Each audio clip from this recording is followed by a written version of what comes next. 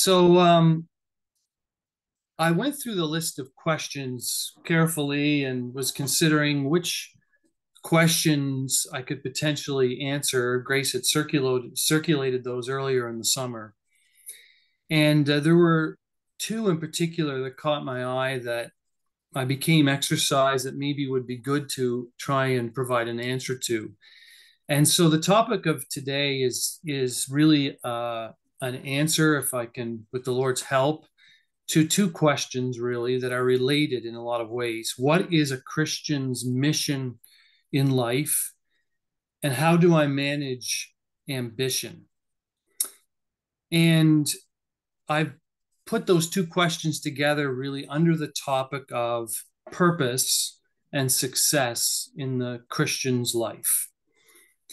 And this talk will cover a lot of things that you're perhaps quite familiar with, but I think at the same time, maybe they're things that we don't think enough about from day to day in our Christian lives because we get busy doing things. Maybe they're things with respect to the assembly, things with respect to our families, or even our jobs. But overarching everything is this key question of what is my purpose? Why do I, if I can put it this way, why do I even exist? And this is a big thing because we know that today suicides are an epidemic in the world, and young people who do not know the Lord Jesus as their Savior, they live a life of hopelessness, and they live a life of pursuing this giant hole in their hearts. They have no sense at all of meaning or purpose or anything else. And I think that a lot of times the Christian, and I'm assuming I'm speaking to believers here now today, we can forget sometimes these overarching big questions in our life. And so I just wanted to just give you an example of a couple of mission statements that we find in the secular world that companies have. I'll give you a couple of examples. So Apple, I think some of you know about the Apple software company. Their mission statement is bringing the best user experience to customers through innovative hardware, software, and services. I wanted to have a European company in the list. So I looked up Volvo's mission statement, which is to make life easier, better, and safer for everyone. And Amazon, their mission statement is to be Earth's most customer-centric company. And just to give one more, social media, their mission statement is to give people the power to build community and bring the world closer together. So these are mission statements that these companies have because they want to provide an overarching purpose for their employees and something to guide what they do in the company from day to day. A second thing that I'd like to just quickly talk about, which is related, is our identity, the concept of identity, who I am. And I think this is different from a purpose because it has to do with my position as a child of God. And I think sometimes understanding our identity is really a very fundamental thing in life. In the Old Testament genealogies, we have over and over again that so-and-so was the son of, was the son of, was the son of. And knowing who you were a son of helped people understand what tribe you belonged to, who your forefathers were, your rights as to the Levitical priesthood, your inheritance rights, all of these things. And really, a family name was a thing of honor. You know, I come from an area in Nova Scotia that is very Scottish, and my wife actually has a Scottish heritage. Her name is MacDonald, and MacDonald means son of Donald. And in Scotland, almost everybody's last name has a Mick or a Mac attached to it, meaning you are the son of some so and so. And so this just quickly leads into, you know, who I am. I talked to you a little bit about, I'm Shawn. I'm the son of Allan. He's my father. And I grew up in Nova Scotia, Canada, in a town of about 5,000 people. My father was a school teacher, and I'm one of 11 children. I have 7 sisters, and I have 3 brothers. So I come from a family of 11, and I'm the oldest of those boys. And right now, I live on the island of Newfoundland, in a very small assembly. The assembly here is in my home. There's just 2 other families in the assembly. And that's a little bit about my identity. That's who I am and where I come from, if I can put it that way. And so I just like to begin with this question of we're going to come to identity, but what is the Christian purpose in life? And so I'd like to start with a verse in Colossians chapter 1 to begin with an answer to this question, which I think is very important. Colossians chapter 1. And if we could turn over to, we'll start at verse 14. In whom we have redemption through his blood, even the forgiveness of sins, who is the image of the invisible God, the firstborn of every creature. For by him were all things created that are in heaven and that are on earth, visible and invisible, whether they be thrones or dominions or principalities or powers. All things were created by him and for him. And maybe I'll read the next 2 verses. And he is before all things, and by him all things consist. And he is the head of the body, the church, who is the beginning, the firstborn from the dead, that in all things he might have the preeminence. I just want to dwell on 2 words in this passage at the end of verse 16. All things were created by him and for him, those 2 words. This is a stupendous fact that I was made for God.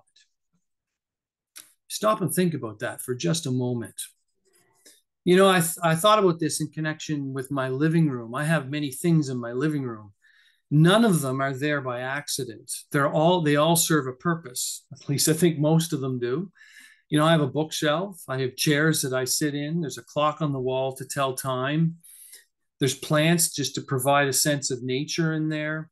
There's windows to see light. Everything in my living room has a purpose. It's there for a reason. And this verse says that we were created for God. Now I'd like to take this a little bit further, which an even more amazing statement in Scripture, and it's beautiful, in Revelation chapter 4. In Revelation chapter 4.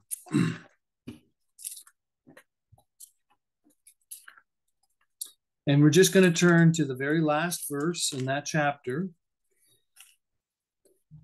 Verse 11 says this: Thou art worthy, O Lord, to receive glory and honor and power, for thou hast created all things, and for thy pleasure they are and were created. This is so beautiful. Just think about this. You were created not just for God, but note, you were created for, and I was created for his pleasure. Wow. Like, that is just amazing. You know, I was thinking again in connection with my living room, some of the things in my living room that give me pleasure. My fireplace is probably the thing that gives me the most pleasure in my living room, aside from enjoying the company of my wife and children. I love to sit in front of that fireplace and enjoy the warmth from a burning wood in the wintertime. Well, you know, we were created for the pleasure of God. Now, you know, it doesn't end there. That is just a partial answer to my purpose, because God created many things for his pleasure. In fact, it says here, he created all things for his pleasure. And so where I would like to turn to now is Colossians chapter 1, that really gives us, I think, in a certain sense, the full picture of what my purpose and your purpose is in life. So if you go over to Colossians chapter 1, Ephesians chapter 1. Ephesians chapter 1.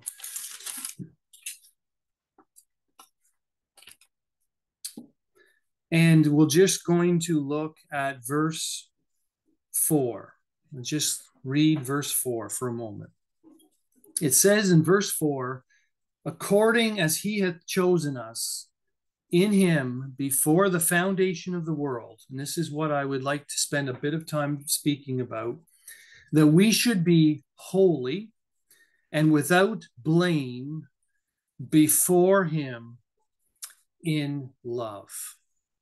And really, I believe this completes, if we can put it this way, the purpose of the Christian's life. And I'd like to look at the three things that are contained in this phrase, holy and without blame before him in love. So, let's just look first of all at the fact that it says holy and without blame. God's purpose, really, we should start with the last two first. God's purpose for you and for I is that we would be created for him and for his pleasure, that we could be with him, before him, to enjoy his presence and enjoy his beauty and to enjoy the Lord Jesus for all of eternity. And that we would enjoy his love in that position forever and ever. That is why I am made. That is why I exist. I can't think of anything that is more magnificent, really goes beyond anything we can even begin to imagine, that this is why I was made, to be in the very presence of the Lord Jesus and to enjoy the love of God forever and ever. But we want to go back to this little expression, holy and without blame. Really, this brings in the gospel message that God cannot take pleasure in something that is sinful and broken and ruined. And we know that that is what happened in the fall, and that we know that in our state as sinners, something had to be done about that. I couldn't be and I can't be in the presence of God to enjoy his love, to enjoy the company of the Lord Jesus, unless something is done about the fact that I am a sinner. And so in order that I could be there and be holy and without blame, God had to send the Lord Jesus down into this world to die in my place, to take the judgment for the sin that I deserved, and rise again, and thereby make possible for me to have a new life in Christ, so that in the very power and possession of that life, I could stand before him in love for all eternity. This is just amazing. If you step back and think about it, to what length would you go to come into the possession of something that you really cared about? Before we're married, if we are married, we might go to great lengths, if we're men especially, to try and win the heart of the girl that we love. And we would give a lot to try and make that happen. Or maybe, there's somebody that you care about who is in a terrible position, and you're willing to go to a great length to rescue them. Some of you may have heard of Focus on the Family, and James Dobson, who ran that program for years in the States. He had a son who was very rebellious, and he wrote a book actually about strong-willed children. And his father, I may be getting these facts wrong. I can't remember if James Dobson was a strong-willed son. You'll have to look that up. But his father moved. He gave up his career and he moved his whole family across the United States, hundreds of miles away from where they were living at the time, in order to rescue, if I can put it this way, this strong-willed son from the environment that he was in. He sacrificed a great deal because he loved and he cared for his son. God did something much, much more than that. He offered his only son to die for me so that I could live. And so that's our purpose in life. If I can just recap that for just a moment, I was made for God. I was made for his pleasure. I was made in order that I could enjoy the love of the Lord Jesus and to be in his presence for all eternity in a position of being holy and without blame. And so next, I would like to touch a little bit on the question of what is our identity? That's why I'm here today. That's why I'm here. But then we might ask the question, well, who exactly am I? And I think this question of identity is very, very important. And we know the answer to this question, but there are implications for the Christian life. And so I just like to put forward that we are sons of God and joint heirs with Christ. And there are many passages in the New Testament that bring this out. I'll just read one because there's so many. If we turn to Romans chapter 8, and we know these verses extremely well, Romans chapter 8 and verse 15, it says, "Ye have not received the spirit of bondage again to fear, but ye have received the spirit of adoption, whereby we cry, Abba, Father. The Father itself bears witness with our spirit that we are the children of God, and if children, then heirs, heirs of God, and joint heirs with Christ, if so be that we suffer with him, that we also be glorified together." This is who we are. And there's just a few things that I want to touch on that are important in this connection. If I am a child of God, I am in a relationship as a son to the Father. And that relationship is a beautiful thing. We want to confide in our fathers, share with our fathers. We enjoy, as in the father-son relationship, the security that goes along with that. When I grew up and was young, I had all the knowledge of the security that my father, my dad, he was going to take care of me. He was going to feed me. He was going to look after me. And I knew that my father loved me. And so I just like to leave these three things as we walk the Christian path down here. It is very important to remember that as children of God, we have full security. We have the love of a Father promised to us each and every day. And we can enjoy that relationship, to go to him and not worry. We shouldn't worry about what he is going to think or say about the things that we share with him. That's something that's so important. I think sometimes we think that we can hide our feelings and our struggles from our Father when we pray. He wants to hear about it all of it, because he knows it all already. What he's looking for is us to be able to open up and speak with him. And so this concept of identity is very important. And then the last thing, because I know our time is moving on here and there's quite a bit to cover here, I just want to touch on destiny. We understand why we are here today. We understand who we are as children of God and what is our destiny. Our destiny can be summed up, I believe, in a very beautiful verse in John chapter 17. Again, these are all very familiar passages, but they're so important to be reminded of. John 17. In the prayer the Lord Jesus gave to his Father before he went to the cross, in verse 24, it says, "Father, I will that they also, whom thou hast given me, be with me where I am, that they may behold my glory, which thou hast given me, for thou lovest me before the foundation of the world." You might say that this sums up almost everything that I've spoken about thus far.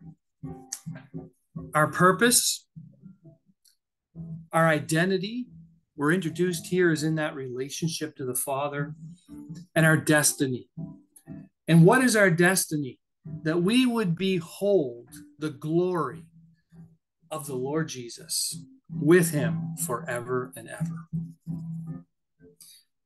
I'm going to talk a little bit more about the implications of this, but this is a subject I have been meditating on all year, actually. A sister wrote me a letter and she asked a question. She said, Shawn, what is the glory of God?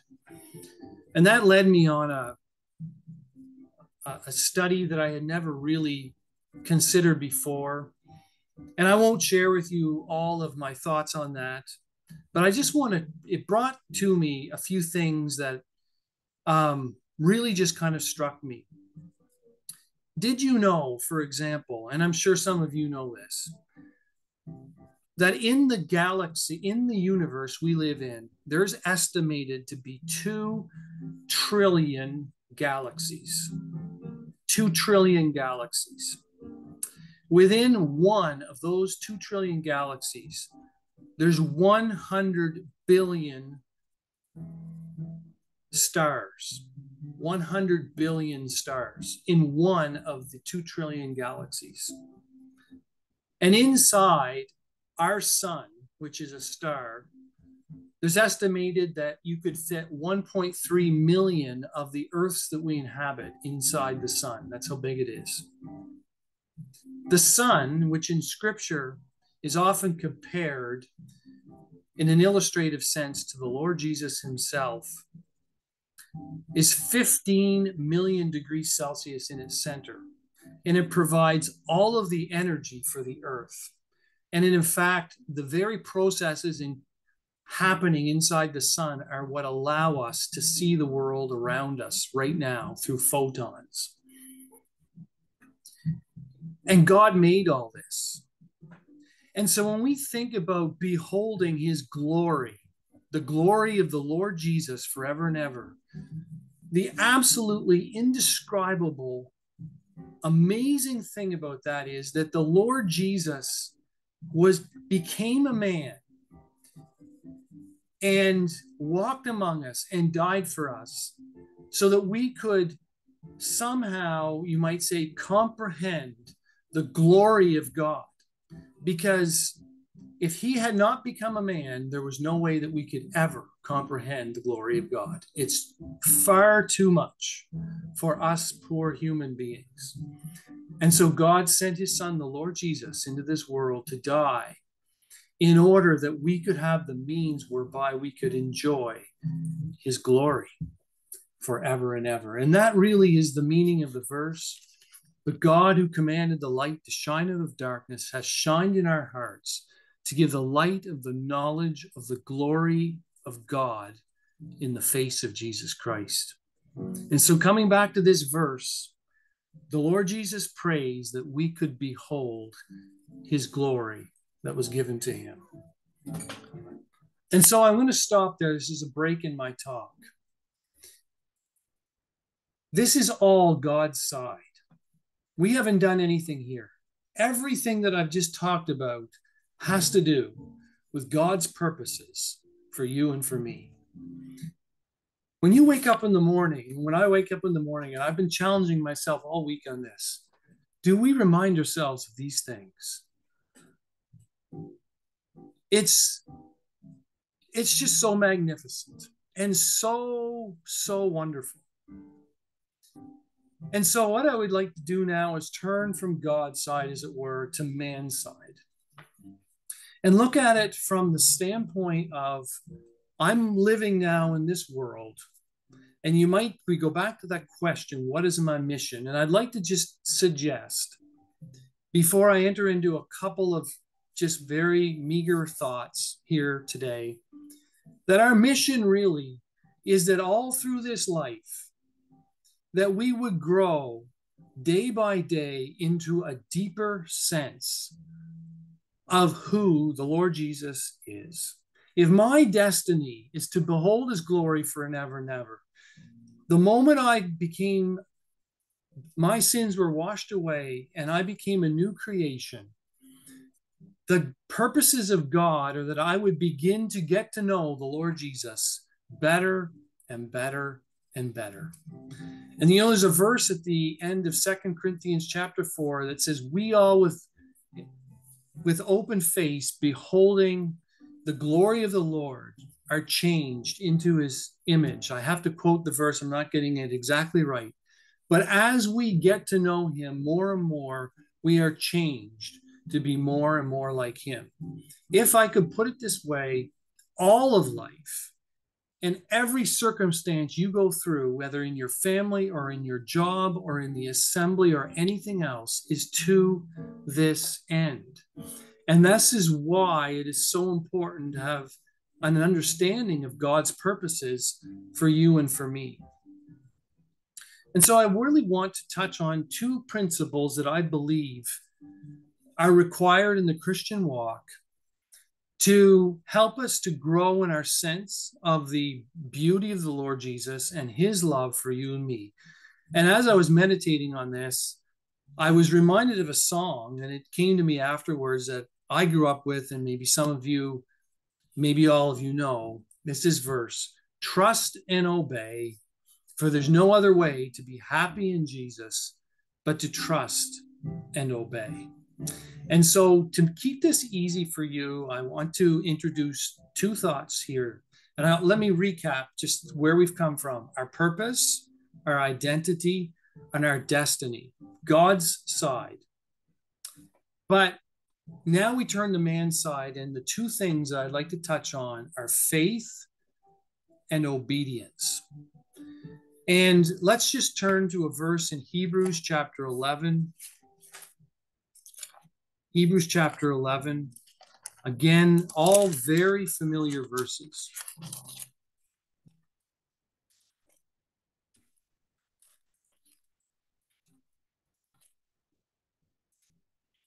And it says in verse 6, without faith, it is impossible to please him. For he that cometh to God must believe that he is, and that he is a rewarder of them that diligently seek him. I'd just like to stop and consider this for a moment. Faith. You might say faith, in a very simple sense, is just trusting God, trusting the Lord Jesus.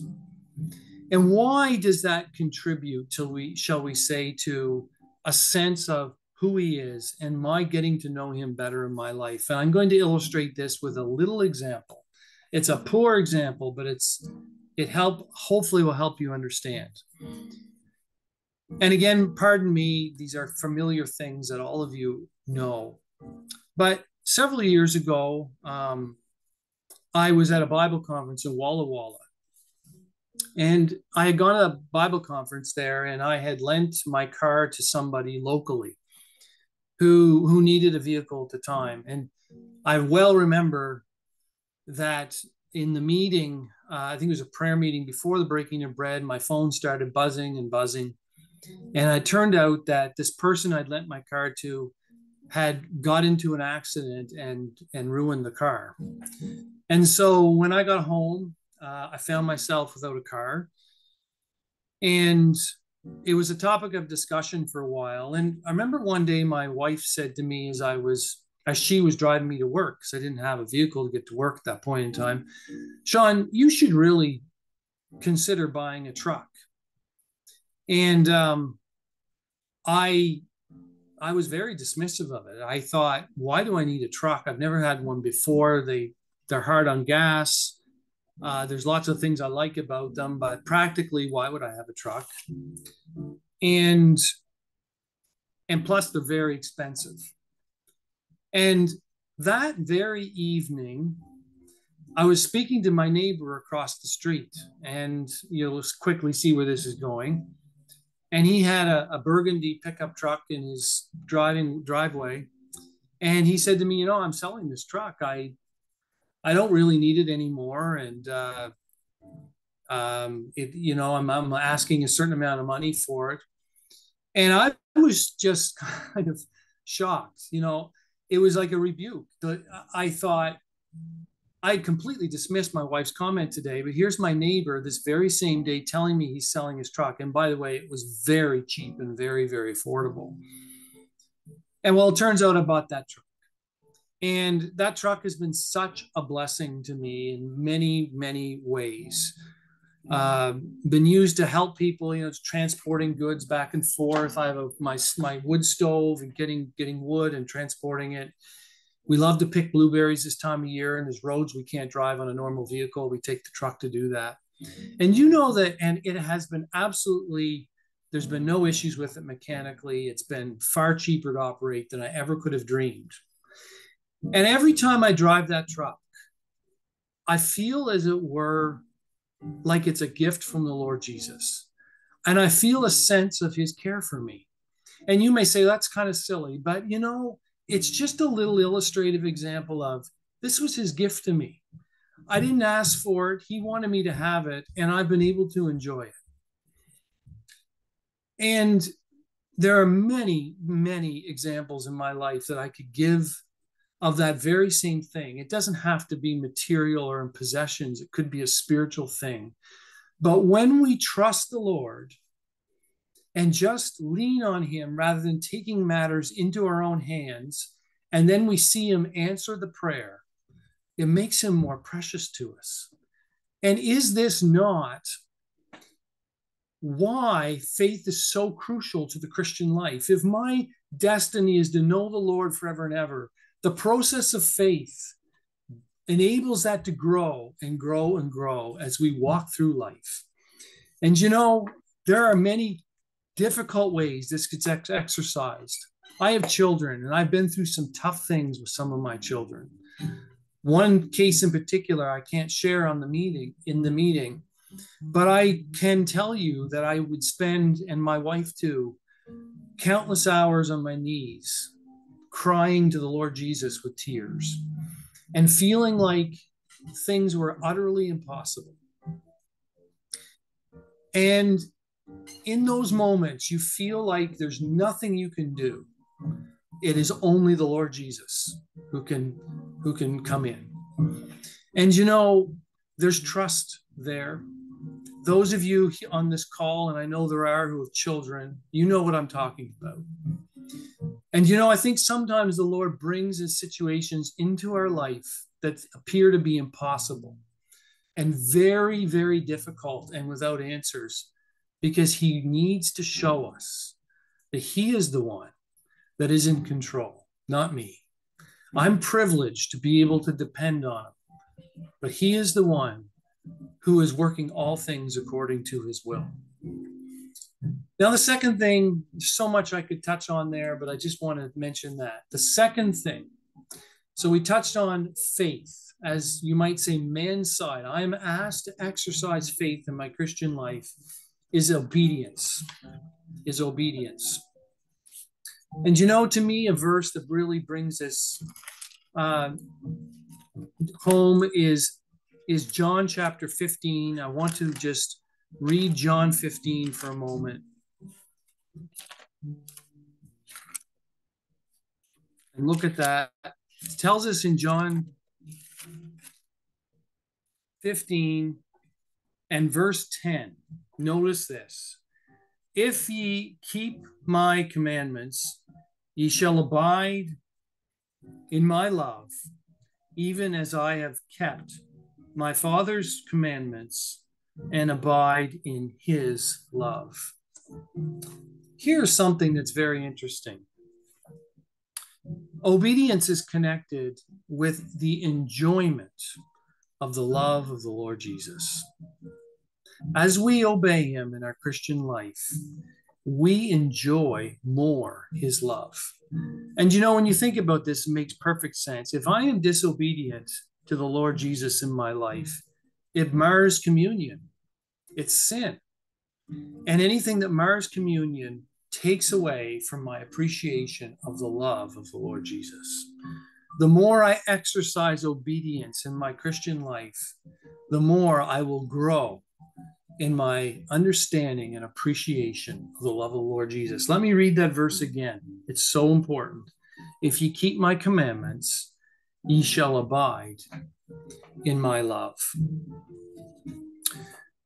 And so I'd like to just talk for a couple of minutes on this.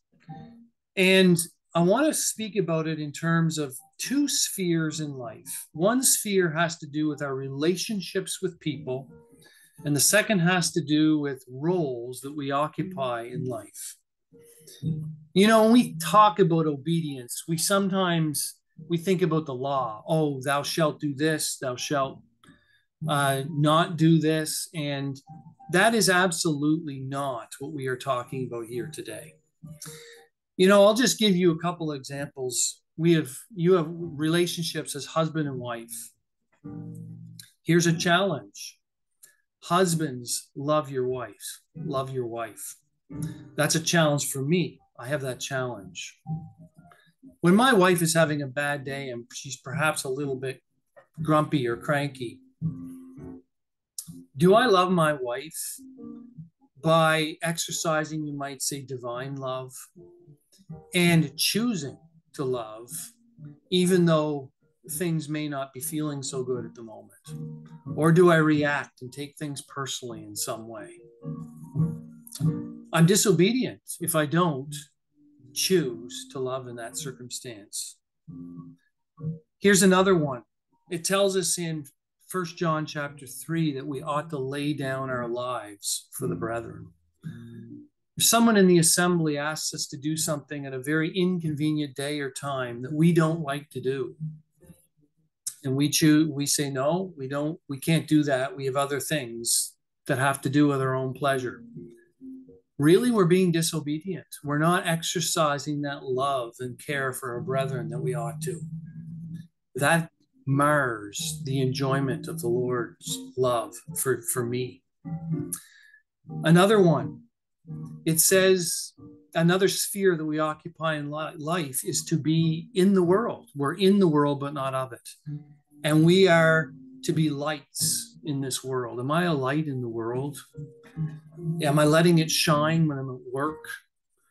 Or what I'm doing on Friday night, or whatever the case might be? These are very small, basic examples of what obedience looks like in the Christian life. And another one, it says that we are to be subject one to another. One of the things that I think we all struggle with is that if someone comes to me and they say, brother or sister, I'm concerned about something that I see or something that you've done or said, regardless of whether we think they are correct or not, do we get defensive? Does our back go up? And I have been really thinking a lot about this lately, because any form of defensiveness is a sin. And we need to judge that. And if we do not judge those kinds of things in our life, we stop enjoying the love of the Lord Jesus. We should be subject one to another in that way. And this is a whole meeting in and of itself, but this concept of obedience goes much, much deeper than things like, did you go to the meeting this week or not? It touches every relationship in my life, in my family, in the assembly, in my conduct with the world. How do we speak of authorities? Are we obedient to the scriptures in how we speak of authorities? It says there in Jude that even the archangel durst not bring railing accusation against Satan. And yet, how often we find that we are subject to bringing railing accusation where we should not. Roles that we occupy. I touched on the role of faith. And so very often with jobs or as parents or with respect to the assembly, what assembly we should go to, maybe if we move or whatever, do we ask the question, Lord, what wilt thou have me to do? That was the first thing that Paul, on the road to Damascus, when he was struck down, first question he asked, Lord, what would you have me to do? And so when it comes to work, do I ask that question, Lord, should I take that promotion? Lord, is this the partner, the spouse that you would have for me? Lord, is this the place where you would have me live? Do we ask him those questions? Do we follow him in that way? There's something that we all do, and myself included, is that when we ask the Lord something, we often don't want the answer because we're afraid of what the answer means. Oh, if I move to this particular place, I'm going to be lonely, or I'm going to have to live with somebody I don't like, or whatever. But there's also the exercise of faith there that we need to trust the Lord for the outcome. If He says go, it doesn't matter what the implications of go look like. We can trust Him for everything that happens afterwards. Hudson Taylor, when he went to China and founded the China Inland Mission, he had no idea what he was getting into, but he knew that the Lord wanted him to go, and he trusted the Lord. And there was tremendous blessing as a result. And so this is the exercise of scripture of faith in the Christian life. And so I'm going to move on and give an example, and then we'll close. So I just want to recap. On God's side, there's His purposes for us. There's who we are as sons of God and joint heirs with Christ. We're destined to behold the glory of the Lord Jesus for all of eternity. On my side, as I go through the Christian life, in every relationship that I have and in every role that I occupy, am I exercising faith in order that I can see the hand of the Lord Jesus in my life? And am I obedient to Him in all of those things? You know, we often speak about the need of prayer and reading. And this is why, because as I become familiar with the scriptures and I ponder them, I learn more and more about what the Lord Jesus would have for me in my life down here. You know, I want to just one quick other comment, because I've been exercised about this lately in connection with obedience and some of the things that come from that. I do feel very often that we are obedient, but we're not obedient in a way that pleases the Lord. And let me give you an example. If you were to turn to Colossians chapter 4 or Ephesians chapter 5, you would see there instructions to servants to please their masters and to obey their masters. And in those passages, you would see that it says, as unto the Lord, not as men pleasers. I don't go to work and obey my employer because it's the right thing to do. I do it because I want to honor the Lord Jesus in my life. It actually says the same thing in connection with subjection to husbands, because I can be a pretty difficult person to deal with sometimes. And my wife is asked to be subject as unto the Lord, because it's Him.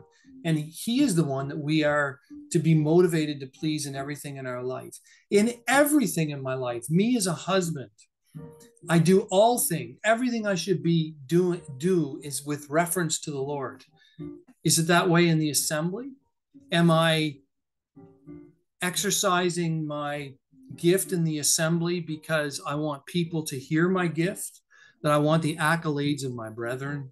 Or am I exercising my gift because I feel that this is something that the Lord Jesus has asked me to do, irrespective of whether people like it or say that they like it or whatever the case might be? These are difficult things, but this is the importance of obedience as unto the Lord.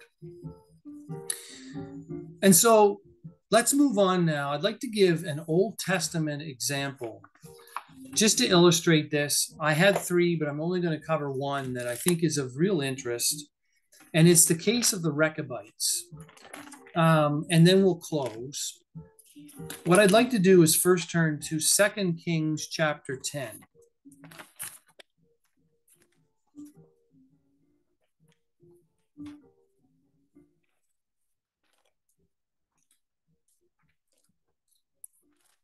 Second Kings chapter 10.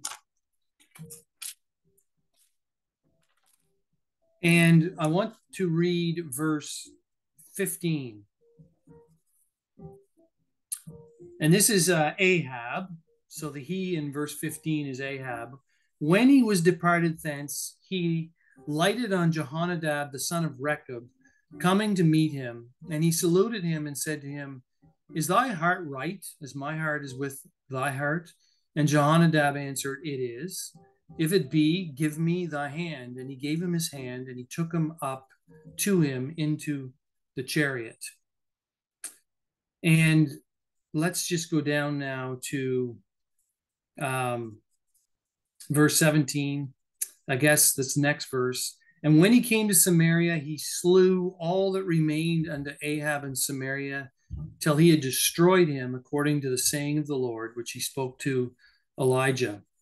And then verse 23, Jehu went and Jehonadab, the son of Rechab, into the house of Baal and said unto the worshippers of Baal, search and look that there be here with you none of the servants of the Lord, but the worshippers of Baal only. Now, you're probably wondering, why did I read this passage? I wanted to give the context of who Jonadab, the son of Rechab, was. And this little story is very important. He gets a front row seat to Jehu, who was commissioned by God to purge Israel of Baal worship and all the descendants of the wicked king Ahab. And so Jehu here, he's fulfilling that mandate to get rid of all of Ahab's descendants and get rid of Baal worship in the land. And it's a gruesome thing. And he asks Jonadab, the son of Rechab, to come along and observe what he's doing. And I'd like to now link that to Jeremiah chapter 35, where Jonadab is mentioned again. And we can only really just touch a little bit on this.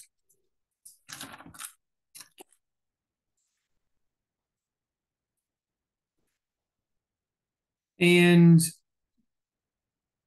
we're going to start at verse 5. I'll read a few of the verses here. It says, I set before the sons of the house of the Rechabites pots full of wine and cups, and I said unto them, drink ye wine. But they said, we will drink no wine.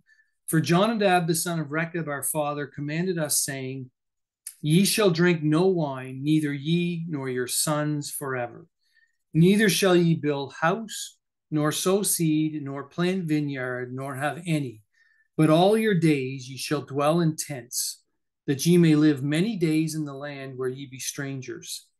Thus have we obeyed the voice of Jonadab, the son of Rechab, our father, in all that he has charged us, to drink no wine all our days, we, our wives, our sons, nor our daughters, nor to build houses for us to dwell in. Neither have we vineyard, nor field, nor seed, but we have dwelt in tents, according to all that Jonadab our father commanded us. But it came to pass, when Nebuchadnezzar king of Babylon came up unto the land, that we said, come, let us go to Jerusalem for fear of the army of the Chaldeans, and for fear of the army of the Syrians. So we dwell at Jerusalem. And then I'm just going to read verse 18. And Jeremiah said unto the house of the Rechabites, thus says the Lord of hosts, the God of Israel, because ye have obeyed the commandment of Jonadab your father, and kept all his precepts, and done according unto all that he has commanded you, therefore thus says the Lord of hosts, the God of Israel, Jonadab the son of Rechab shall not want a man to stand before me forever. I just want to very quickly summarize this little story, very quickly. The Rechabites, if you trace them all the way back, they trace back to Jethro, Moses' father-in-law. They were Midianites in the beginning. And it appears that they came up out of the land of Midian with the Israelites. And it tells us in First Chronicles, I believe, that some of them lived, settled down near Jericho, because it tells us there that they came up out of the city of palm trees, which was Jericho, and they settled in the north of Israel, which incidentally, it was the northern kingdom that Jonadab and Jehu were dealing with in 2 Kings chapter 10. So Jonadab, he knew that this was his heritage. He had come up out of Midian, and he had come up from that region around Jericho, and he was privileged and blessed to enjoy the riches of God's blessing upon the Israelites in the land of Canaan. And we find in this story, 2 Kings 10, that he sees the results of Israelites who had settled down in the land of Israel and forgotten who God was and turned to idols as a result of that. And what happened? They died. They lost their lives. He was undoubtedly sickened by what he saw Jehu had to do there. And I have no doubt that in his mind, he thought to himself, this is what happens when people forget the God of Israel and settle down into a life of ease rather than remembering where they came from.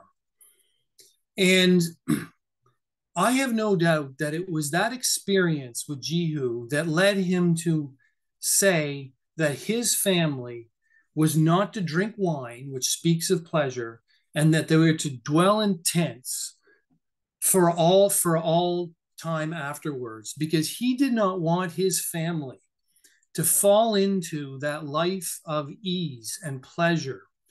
He did not want them to lose the sense of their, we don't belong here, but we have been blessed by God by building houses and just taking it easy. And so this was his command to his family.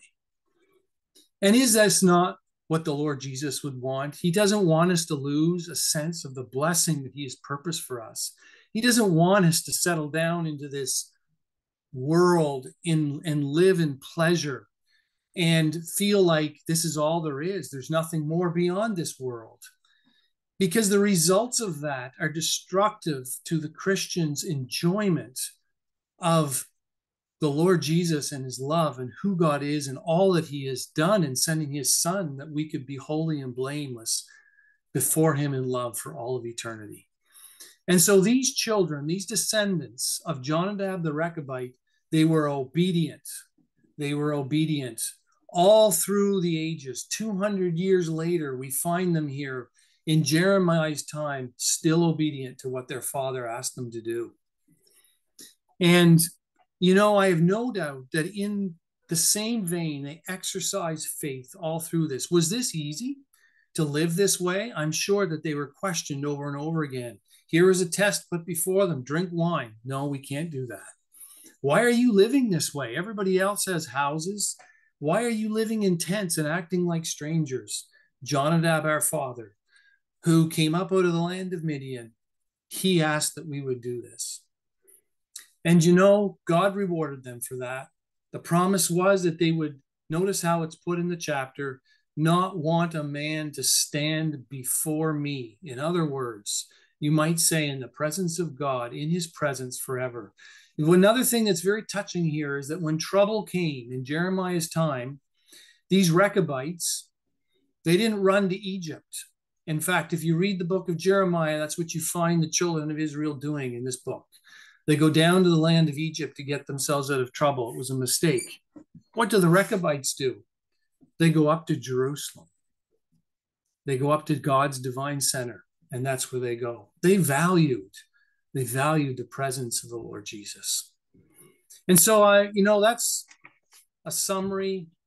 You know, if we go back to the question, what is our mission in life? You know, you could put it this way. The Lord said when he met Peter, follow me, follow me. That's both a command, you might say, a call to obey, and a call to trust, to exercise faith. To follow the Lord requires faith in this life. But it's me, it's the person. Everything that I do down here should be with a view to getting to know the Lord Jesus in a deeper and personal way, because my destiny, my purpose is that I would be before him in love to the praise of his glory and to enjoy his glory for all of eternity. And when we look at our lives in that way, it should guide everything. If I am struggling with career and ambitions and wanting things of this world, remember who you are. And remember why you were made, and have that affect the choices that you make. I don't think that we should ever say that you should take this career or not this career. Some people are called to high places. Some people are called for different tasks that are in the world's eyes very low. In God's sight, they're all the same. What he desires is that in all of these roles that we play in life and the relationships that we are in, that we do it all as to him and for him and to enjoy him. And if we find those things are hindering our relationship with the Lord Jesus in some way, we need to go before him and ask him why that is. So thank you for this opportunity. Maybe we'll just close in prayer. Lord Jesus, this was said very feebly, but we just want to give thanks so much for all that has been done for us. Help us to trust you in our lives, to be obedient to you, and to think about this glorious destiny, this future that we have in front of us, to behold thy beauty and thy glory, to enjoy thy love for all of eternity. We pray, Lord Jesus, for each one on this call, that, Lord, you would just bless your word to them. In Jesus' name, amen. Amen. Amen.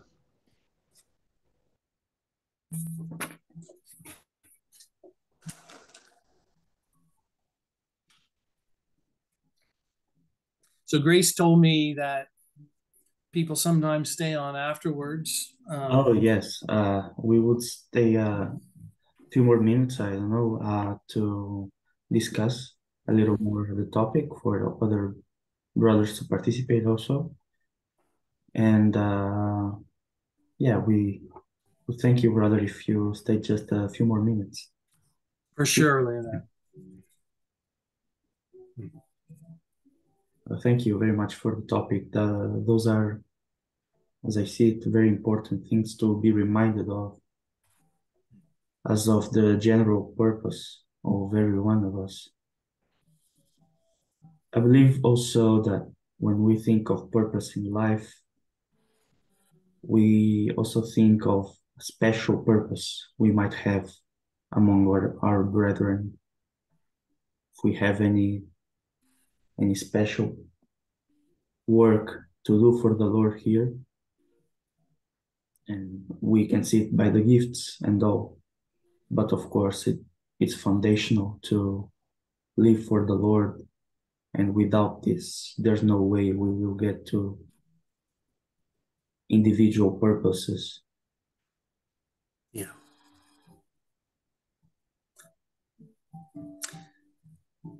That's absolutely right. And Leonardo, I struggle with that question myself. Speaking very personally, where I live is very lonely. The nearest assembly is 600 miles away from where I live, and 7-hour drive to get to the nearest assembly, and have to get on a plane to go most places. And I asked the question, Lord, what's your purpose? What's your purpose for me? And sometimes I think that it really comes down to just a day-by-day walk with the Lord. He can show you in the assembly that you're in for today or tomorrow what it is he desires for you in your Christian life. I think, and I've come to realize that it isn't about what I do. It's about his purpose for me and him drawing me closer to him in relationship with him. And I think, I would just encourage you that the Lord, he can show you. He can absolutely show you what that is. But the most important thing of all is that relationship with him. And if that's right, he can show you exactly what you need to do in your local assembly. And I think if you start with the relationship, then the Lord will guide you to the purpose for where you are. I've looked back in my Christian life, And in the moment, I have often not been able to see, Lord, why did you have this or that happen to me? And then I look back and I can see that the Lord put this person in my life and that person in my life, and that He had a purpose in those things. And I don't realize it till after they've left my life or they've gone somewhere. Um, so I would just encourage you that if you cultivate that walk with the Lord, He'll make it known. I know He will.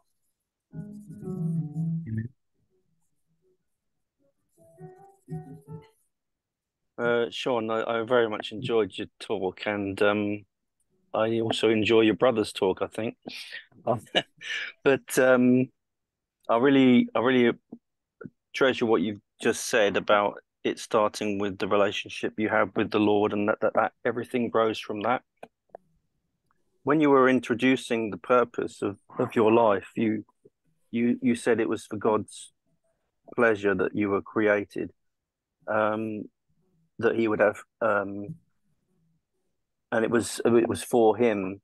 And when you look at it that way, it sounds very selfish that you're the center of His purposes. But the way I look at it is, you have uh, like a tree that branches that reach out to things around you, people around you. What you do in your life is fruit for the Lord, and it's as much for everything that comes out of your life and every effect it has.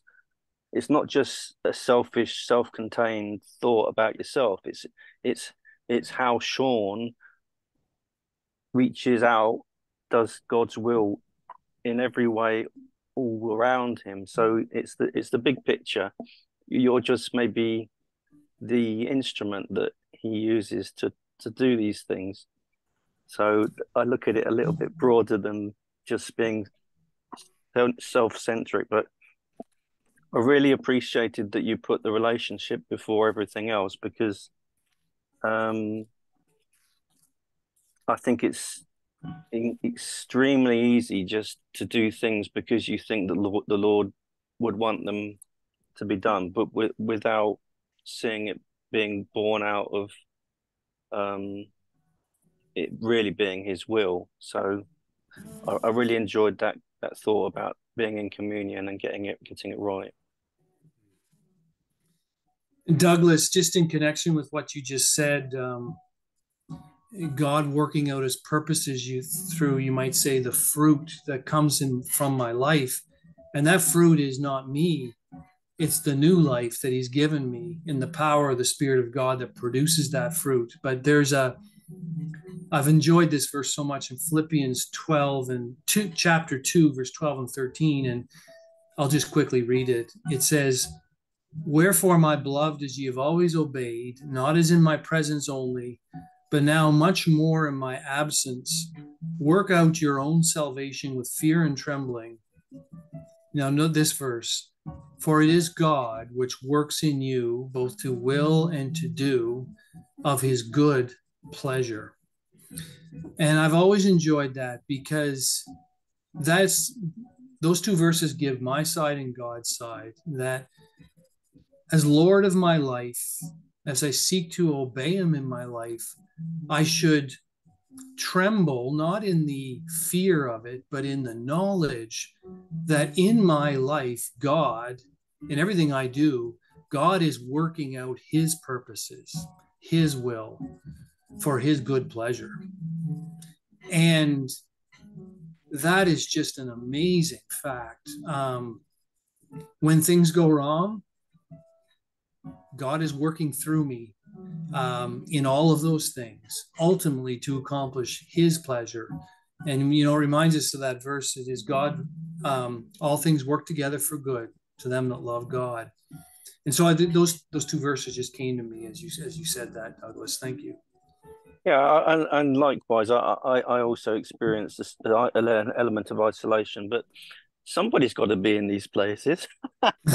There's plenty of work needs doing, and God put you there. So good on you. Keep it up. Thank you.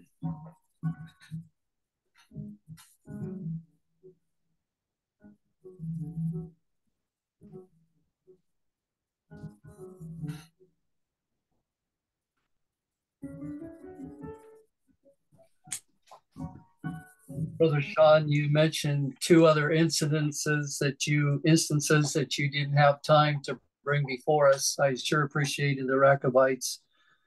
Um, and I know becoming a grandpa, that's going to be increasingly before your soul. Children's children are the glory of old men.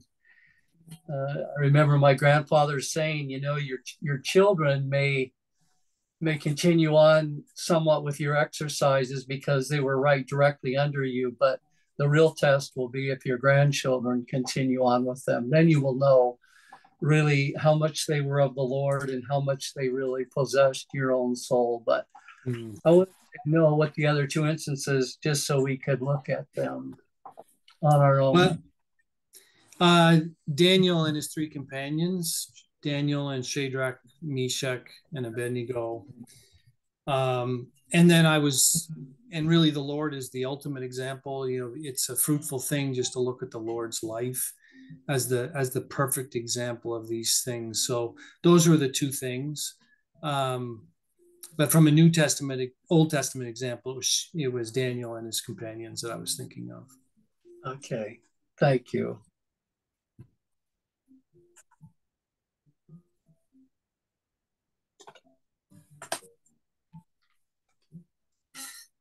If you hear piano music in the background, you may not be able to hear it. And my daughter's practicing the piano above me. So We've been hearing it for quite some time, but it's not bothering at all. Okay. I thought that was just background music you had added. No, it's a piano lesson time. So.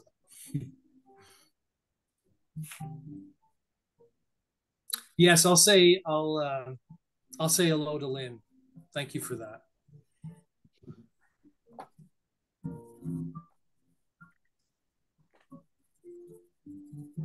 She was busy during the meeting because the washing machine broke down about 2 weeks ago. And so the repairman had come to the house today. We've been doing all our laundry at our daughter's house the last 2 weeks.